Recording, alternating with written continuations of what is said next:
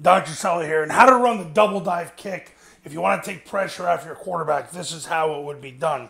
So the kick play involves the wedge gets set on the guard, so the guard bases whoever's over him.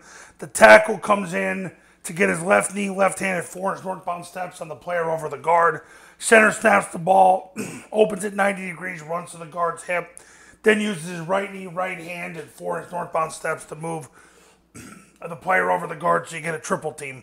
Backside guard blocks the spine of the center. Backside tackle blocks the spine of the backside guard.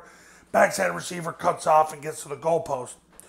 The receiver blocks down on number one. So he's blocking down with his left knee, left forearm, and 4-inch northbound steps from there.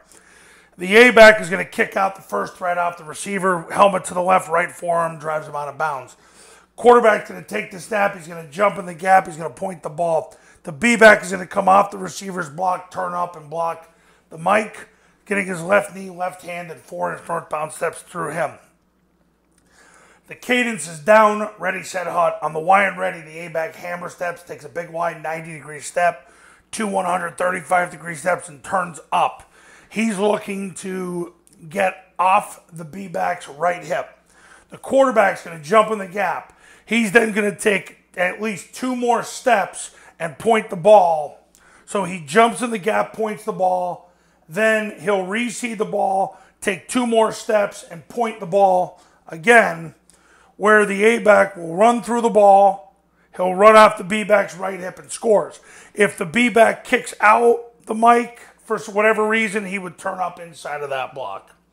And his goal is to get vertical to the end zone. The quarterback, after he exchanges the ball with the A-back, will accelerate to the outside to hold the corner. It's an old school play, but it takes the pressure off the quarterback, and you're able to run the kick play, getting the same number of blockers.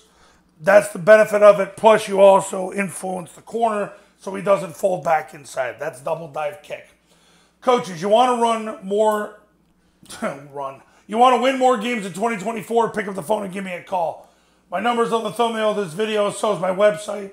The Triple Option Football Academy and Triple Option Football Academy camps are going to show you how.